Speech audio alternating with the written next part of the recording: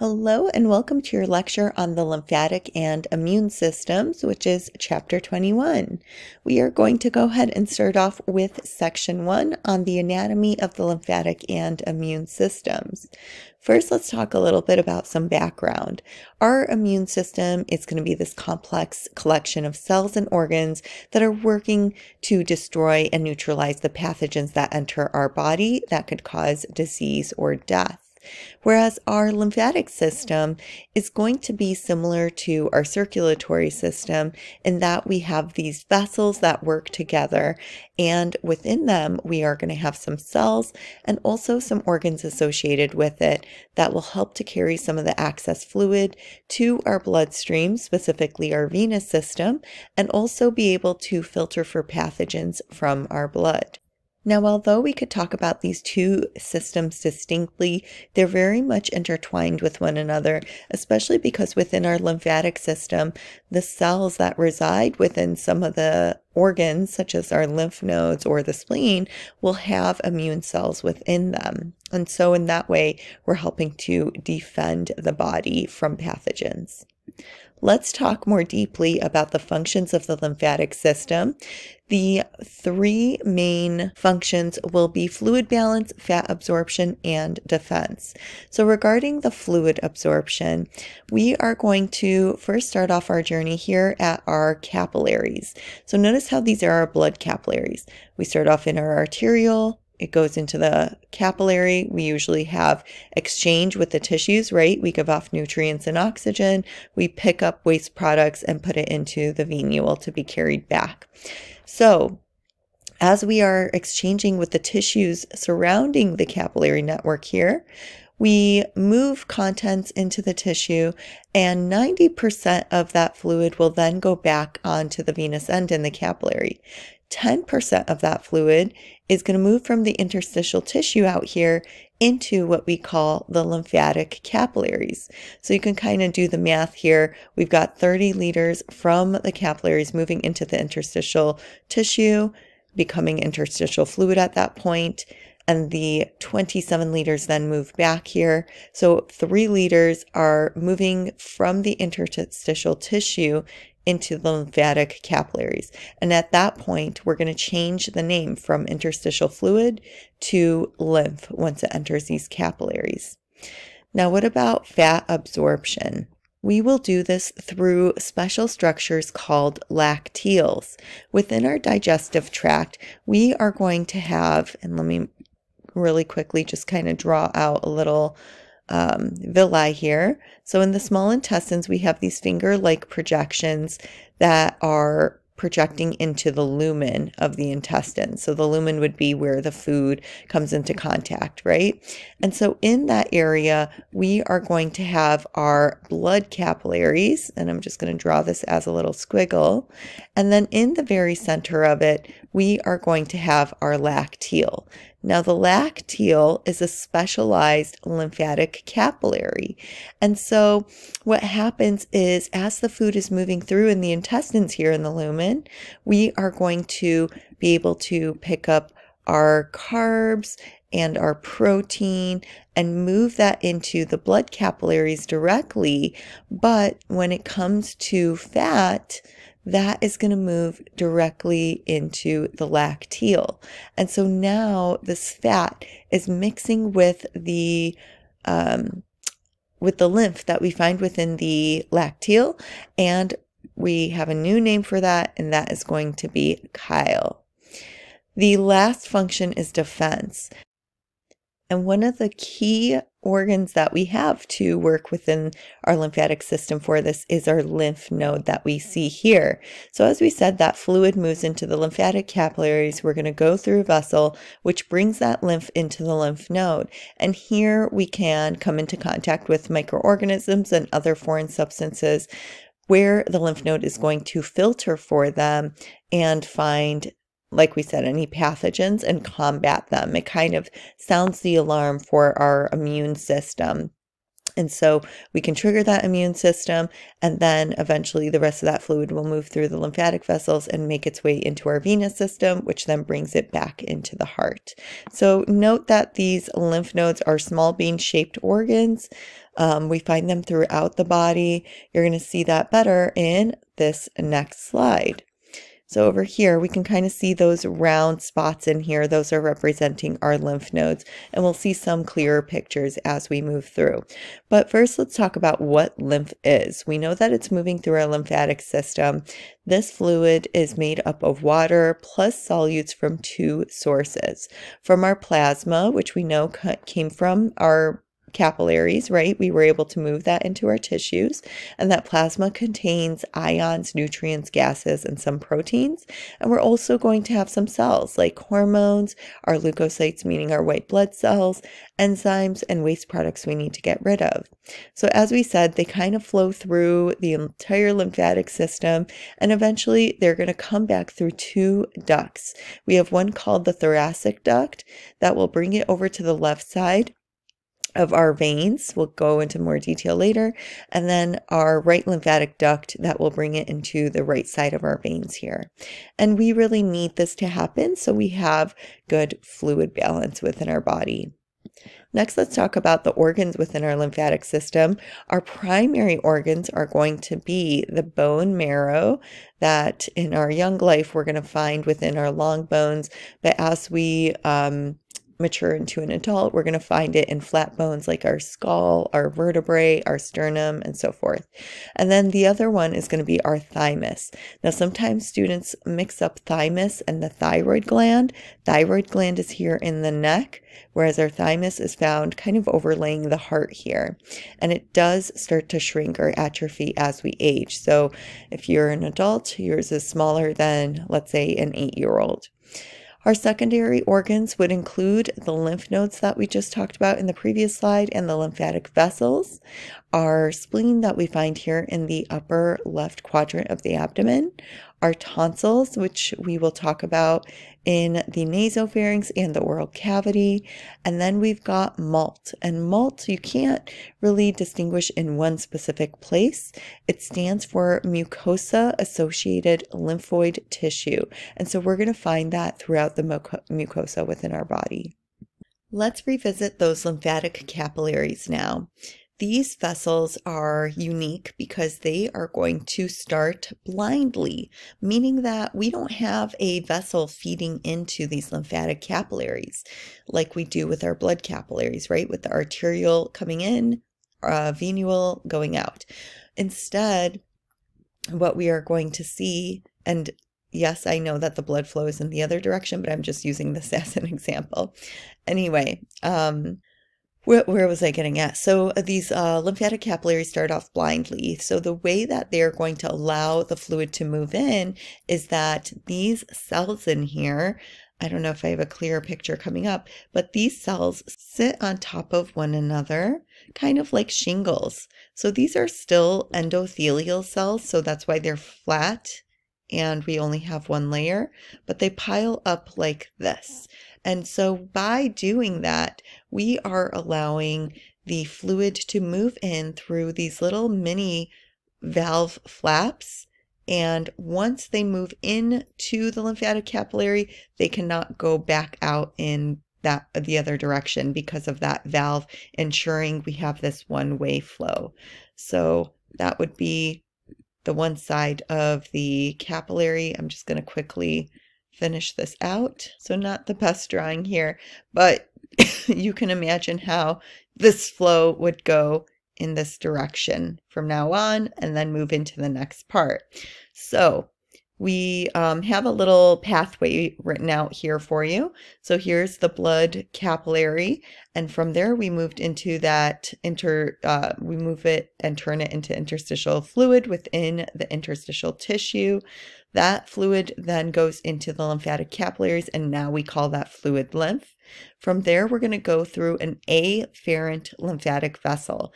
Afferent always means direction is going in. So we're moving into the lymph node here, and then we will move out through an efferent lymphatic vessel. Efferent always means outgoing. And then we've got our lymphatic trunk, which then drains into a lymphatic duct, and it's the lymphatic duct that then drains it into a vein, which will take it back to the heart, specifically at the right atrium. So at the beginning of this section, I talked about how our lymphatic vessels are similar to our veins. And that is because these lymphatic vessels have these valves that help to ensure one-way flow, as we saw with the mini valves in our capillaries. And the other thing is that they are going to allow the lymph to move through by relying on the skeletal muscles that surround the lymphatic vessel. By contracting that skeletal muscle, we put pressure on the vessel, and that pushes the fluid up, moving toward the heart. And if it tries moving backward, the valves prevent it. And the other thing is these vessels lie close to our arteries. And so just the pulse of that artery being near the lymphatic vessel will also help to move that lymph in one direction. Also, as we move into our thorax, we can have our respiratory pump help us move the lymph in that direction as well, just by breathing. So now let's move through the different components again of our lymphatic system. So we said in our blood capillary, we move that fluid out into the interstitial tissue. 90% of that fluid is then going to move back into the blood capillary, whereas 10% stays in the interstitial tissue and gets picked up by the lymphatic capillary. Now, this is a better depiction of what those valves look like. Here, notice too that the lymphatic capillary, even though I've kind of depicted this as being far away from one another, but those capillaries really are surrounding the blood capillary. And so what we'll see is that fluid is moving in through those mini valve flaps into the lymphatic capillary, and then we'll move in one direction toward our next structure, which will be our afferent lymphatic vessel. So here's another great picture depicting that mini valve flap. So some things to note as far as differences between the blood capillaries and lymphatic capillaries is that our lymphatic capillaries are more permeable than our blood capillaries. And this helps to ensure that some of that fluid is going to be able to move in the lymphatic capillaries rather than into the blood capillaries. Our epithelium has those one-way mini valves, and we're going to find them in all parts of our body except for our nervous system, such as the central nervous system, our bone marrow, and tissues that don't have blood vessels, such as our cartilage, our cornea, the epidermis, anything that is really avascular. Now let's revisit those lacteals again. Remember, we find those specifically within the intestines. And so here's a histologic view of the small intestines. This would be the lumen here where the food is coming into contact with the villi. And so inside this villi here is where that lacteal is. Again, it is a specialized lymphatic capillary in which we will absorb our digested fat and mix it with the lymph that we have there, and we call it chyle. And here's another depiction of this. That yellow vessel there is our lacteal. That's going to pick up the fatty acids. And another histology image. This is of a villus here in the jejunum, part of the small intestines.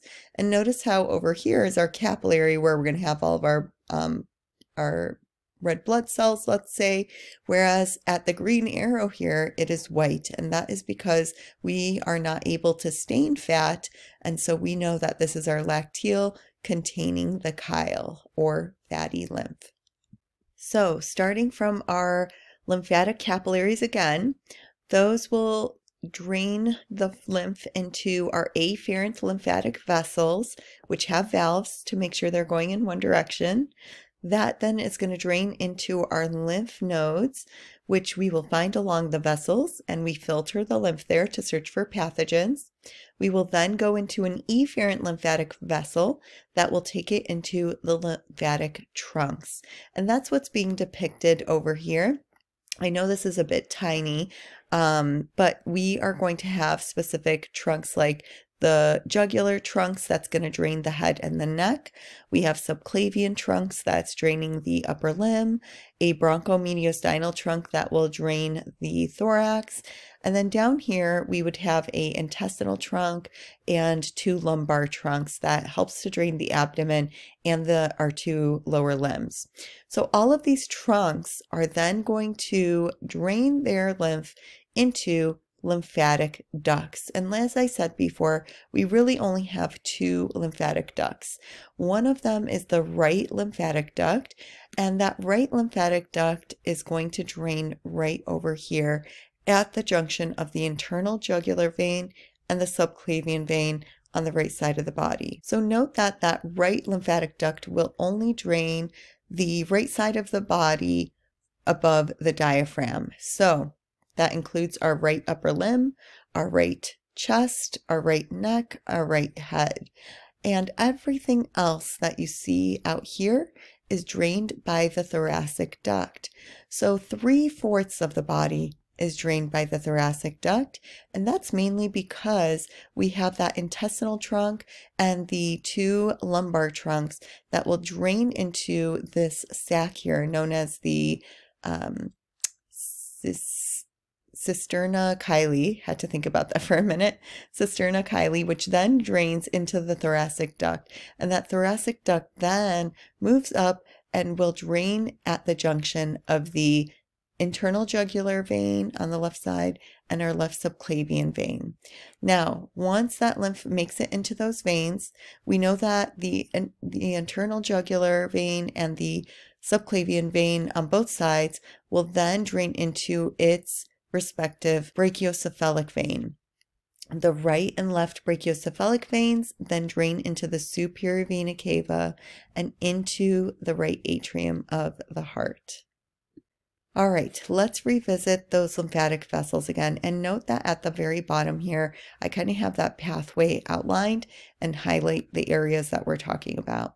So when we look at the lymph node, note that we have about 4 or 5 afferent lymphatic vessels bringing all of this lymph into the lymph node here. So we have a really easy time bringing all of this lymph in, but now that it's in the lymph node, we want to slow this down so that our lymph node can filter the lymph and look for pathogens. So the exit route only is going to consist of 1 to 2 efferent lymphatic vessels. So I always kind of give an analogy here. If we were to within our classroom have 5 doors open and I yell out to the university, hey everyone, free pizza in room, let's say 416. And then all of a sudden, all of these students pile into the classroom through all of those doors. They can move in really quickly. But then I shut all those doors. We have the students eat the pizza and then they're pretty much done, right? They finish eating, and majority of them are going to finish eating around the same time. But because I'm only going to open 1 or 2 doors, it's going to take more time to allow all the students out of the classroom. So that is the lymph node's way of slowing that lymph down by having lots of entrance doors, but only a few exit doors. And here's a clearer view now of all of those different trunks. I've talked about them pretty extensively, so I'll leave this figure just as a review. There are lumbar trunks, our bronchomediastinal trunks, our subclavian trunks, our jugular trunks, our intestinal trunk, and that, again, the intestinal trunk with the 2 lumbar trunks are going to drain into the cisterna chyli, which will then drain into the thoracic duct and takes it back to the venous system. Just because I am a visual learner, I know that lots of different views and images are really helpful. So over here, we can see these lymphatic trunks all draining into the right lymphatic duct here.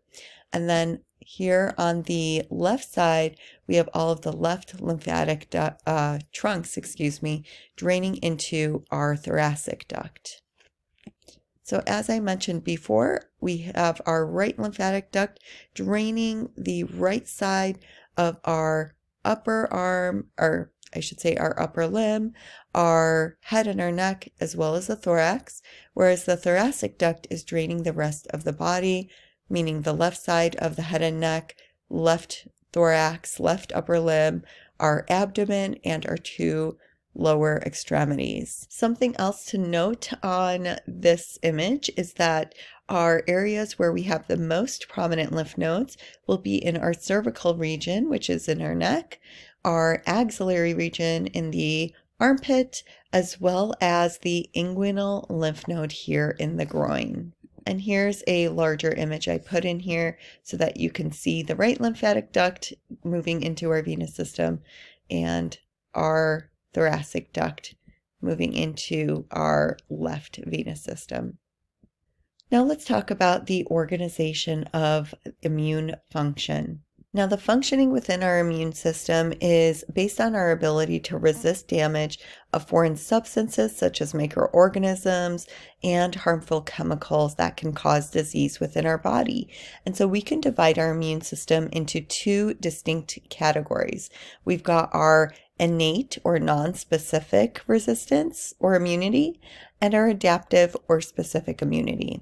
So when we talk about our innate immune system, we are talking about our physical and chemical barriers. How are we trying to prevent that pathogen from even entering our body? We might prevent it through our skin, but sometimes we've got our tears that can wash away those pathogens, our saliva, our mucous membranes or mucus itself that can trap the pathogens, and we consider this to be our acidic mantle. Especially on our skin, we're going to secrete things such as sebum that create that acidic environment on our skin. We also have some chemical mediators that can promote things like phagocytosis or cell eating and inflammation. And we've got, for cells within the system, are the cells that are involved in phagocytosis and the ones that are able to produce chemicals to induce things such as phagocytosis and inflammation. With adaptive immunity, it is specific, so it does take longer to tailor make a approach to a pathogen. So it can be really specific to the type of antigen or pathogen that we're fighting. So our cells that we use for this are lymphocytes, also known as our B and T cells, and we will create an immunological memory. That means that we're able to remember the pathogen that has entered our body before, how we combated it, so that the next time that same pathogen enters our body, we're able to respond to it very quickly. You may have also heard our immune system referred to as our first, second, or third line of defense.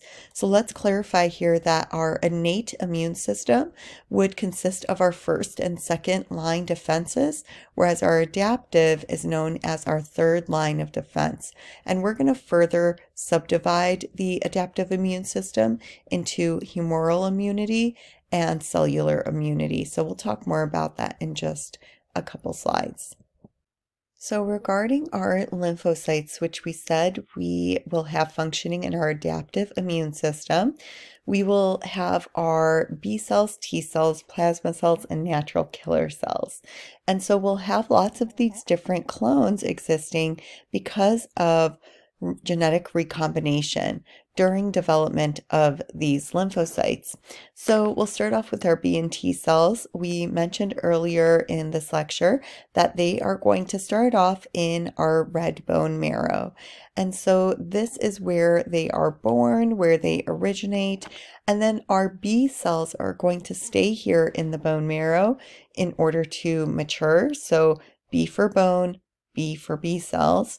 And then our our T cells are going to travel over to our thymus to mature. So that's why we call these T cells. T for thymus, T for our T cells. And so after these cells mature, they can also move through our circulatory system and make their way over to secondary lymphoid organs such as the lymph node or the spleen, and also our other lymphatic tissues. So you could see here that we're talking about our lymphocytes interacting with each other, and something called antigen presenting cells. So our antigen presenting cells, I put kind of a picture here as far as what their functions are. They are searching throughout the body to look for anything that looks foreign. So here's our antigen presenting cell. It runs into a foreign microbe, and on this microbe, we've got lots of antigens. Remember that antigens are like an ID for cells. It tells us what type of cell it is, if it's foreign, if it's our own body cell. Think of like our red blood cells, how we had an A antigen and that represented having type A blood, right? So we see this foreign invader. The antigen presenting cell is going to take up that microbe and basically use enzymes to break it down and then place the antigen, a piece of that pathogen that is an ID, on this receptor. And this receptor we call MHC proteins or MHC molecules, and it presents it to other immune cells. And so that can help trigger or produce an immune response.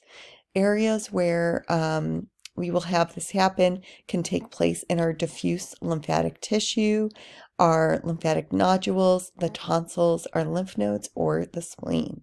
And then this is just a picture of what a lymphocyte looks like. Notice how the nucleus is so large, it takes up the majority of the cell, that we only have this light purple cytoplasm showing. Now let's specifically talk about our B cells. These are cells that are going to play the big role in producing antibodies. Remember that antibodies are going to be a group of proteins that bind specifically to pathogen-associated molecules known as antigens. And so you can see an example of that taking place over here. So we aren't able to have this B cell bind to this antigen. It is not the right attachment to it. So if you look very carefully here, you can see kind of that U shape at the end. It's not a match for it. So then another B cell has a receptor that is more of a match to this antigen. So it is going to now attach, and the B cell becomes activated by binding to that antigen, and our B cell can then differentiate into what we call plasma cells. Now these plasma cells are active and can produce this specific tailored antibody to the pathogen that has that antigen on it. And so we can see here, of course, this is a different illustration, but the antibody is attaching to the antigens, and in this case is causing them to agglutinate or form a complex so that we can better mark them for destruction. Now, what about our T cells? Our T cells have a variety of functions and are going to have more of a direct response to pathogens and be able to secrete soluble factors. So the different types that we have are our helper T cells, which are also known as CD4 cells because they've got this CD4 receptor here. Our killer or cytotoxic T cells, these are also known as CD8 cells.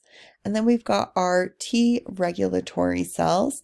These will, yes, have a CD4 receptor here, but we also have CD25, and they are going to be responsible for really stopping the immune attack so that we don't continue to destroy our body after we've gotten rid of a pathogen. So some theories state that the regulatory T cells have a problem stopping, and that's how we form autoimmune diseases. And then we've got our memory T cells, which, as we said before, will help form an immunological memory to specific pathogens. So if we become infected with that same pathogen again, we will be able to form a rapid response. Shifting gears back to our B cells, we said our active B cells differentiate and create our plasma cells. So this is what a plasma cell really looks like. And you could see that we've got regular organelles here, right? A nucleus, mitochondria, Golgi apparatus, and they are working to produce antibodies. And we've got a large cytoplasm here with a really large rough ER. And if you remember some information from learning about cells, you know that rough ER plays a vital role in protein synthesis, along with our Golgi apparatus, right? And this is what they look like within a blood smear. So you could see that nucleus on one side and the large cytoplasm here for protein synthesis. Now, the last type of lymphocyte we're going to talk about are natural killer cells, or known as NK cells. And these play a role within our innate immune response, whereas B cells, T cells, plasma cells, they work within our adaptive response. So natural killer cells, this is a non-specific attack. They're going to circulate in our blood and are able to contain these cytotoxic cell-killing granules in its cytoplasm, so that when we recognize that we have a pathogen or an abnormal cell, such as a cancer cell or tumor cell, we are able to release those granules and cause the bad cell to go through lysis, essentially killing them. And it shares the same mechanism as those killer T cells, because they will too have these granules that they are able to secrete. So NK cells, just so we're clear, are going to be able to do this mechanism to more of our cancer cells and our cells that have been infected with viruses. And here is a little table that talks about the things that we mentioned in the previous slide, just as a summary. Next, let's revisit those primary lymphoid organs again, the bone marrow and our thymus. We said these are the areas where our lymphocytes are going to mature. B cells will mature in the bone marrow, T cells will mature in the thymus, and then they will proliferate and can attack pathogens without harming our own body cells. With our bone marrow, we know that we're going to have a loose collection of cells where hematopoiesis takes place. So notice in this image here how we've got our red bone marrow here. That's where hematopoiesis is taking place. And in the center here, we have our yellow bone marrow.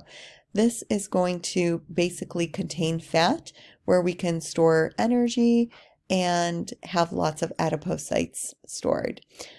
We will have our long bones in our adult bodies have that red bone marrow turn into yellow bone marrow as we age. And we already said this is where our B and T cells are going to originate. B cells mature here, but our T cells, also known as thymocytes, will leave the bone marrow to mature in the thymus instead.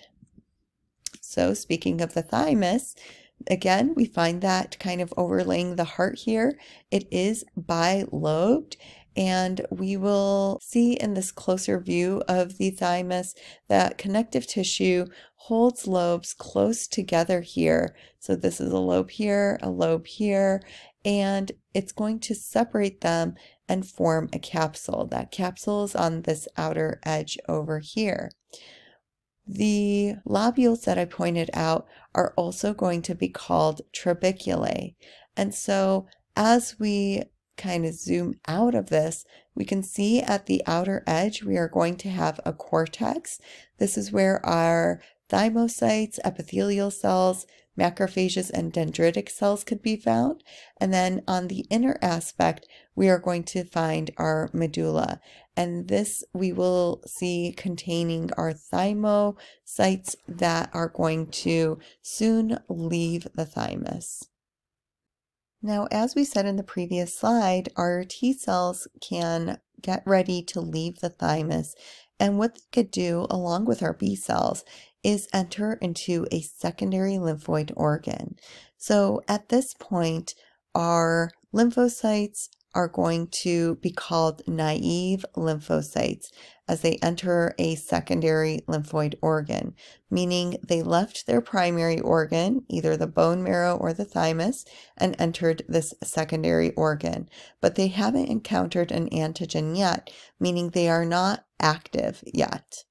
So our organs that are secondary could be our lymph nodes, our spleen, or lymphoid nodules, which you could see a lymphoid nodule over here. It too kind of has that look where we have a cortex and a medulla, but we don't really call it a medulla. It's really a germinal center. So what we see amongst these secondary organs is that they will have presence of lymphoid follicles. Like we said, we've got one over here. And our internal structure will consist of reticular fibers and fixed macrophages. We will see germinal centers in which we will have a lot of dividing taking place and differentiating of our B cells, and we have high endothelial venules, and we'll have thicker cellular linings that are going to be more columnar. So let's start looking at each of these secondary lymphoid organs. First up is our lymph nodes. Its function is to filter the lymph, as we said before, and our substances in here are removed by phagocytosis through our macrophages and dendritic cells, or it helps to stimulate our B and T cells so that we can proliferate them within the germinal centers, which are the lighter colors here within our lymphoid follicles. Now we'll often see that our cancer cells may migrate to the lymph nodes and become trapped there and can proliferate. Then they can move from the lymphatic system to our circulatory system and spread cancer throughout the body, which we, in that instance, would say that the cancer has metastasized. It has moved from the primary site to a further location. Another secondary lymphoid organ is the spleen, and we are going to find that in the upper left quadrant of the abdomen. And this organ is going to help to filter the blood because of its extensive vascularization that it has. And we've got lots of macrophages in here and dendritic cells that will help to remove any microbes that we find or dying red blood cells. And remember, our red blood cells only last about 120 days anyway. So when we look at a histology view of our spleen, we could see we have our areas of red pulp with lots of veins and white pulp, which are associated with our arteries. Now our periarterial lymphatic sheath and lymphatic nodules are located in the white pulp here, and they're going to have the lymphocytes in there as well as the macrophages that we find within the red pulp here. And then lastly, we've got, I shouldn't say lastly, we have some more coming up, but another secondary lymphoid organ are our lymphoid nodules. This means that we've got a dense cluster of lymphocytes. There is not a capsule that kind of encases them in, so we tend to find these in our respiratory and digestive tracts. So that would consist of BALT, our bronchial associated lymphoid tissue, and MALT, mucosa associated lymphoid tissue. And then we'll talk about our tonsils next. Our tonsils are going to be these large groups of lymphatic nodules within the nasopharynx and oral cavity. So clearly here we're looking in the oral cavity, but going above the hard palate, which has been removed here, and the soft palate, we can see the pharyngeal tonsil that would be found in the nasopharynx. These tonsils help to protect us against bacteria and other harmful materials. It really forms this ring around the oral cavity and the pharynx to try and combat anything from moving further down into our GI or respiratory tracts. So let's learn about the different names that we have for these tonsils. First, we have our palatine tonsil, which are really known as our tonsils. Whenever somebody mentions that, they're typically referring to these. And we find that at the posterior end of our oral cavity on the lateral walls. At the base of the tongue, we would have our lingual tonsil.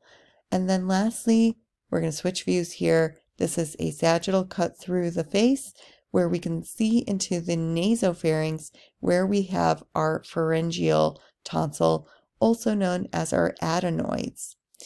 And lastly, and this is less known, but we've got our tubal tonsil.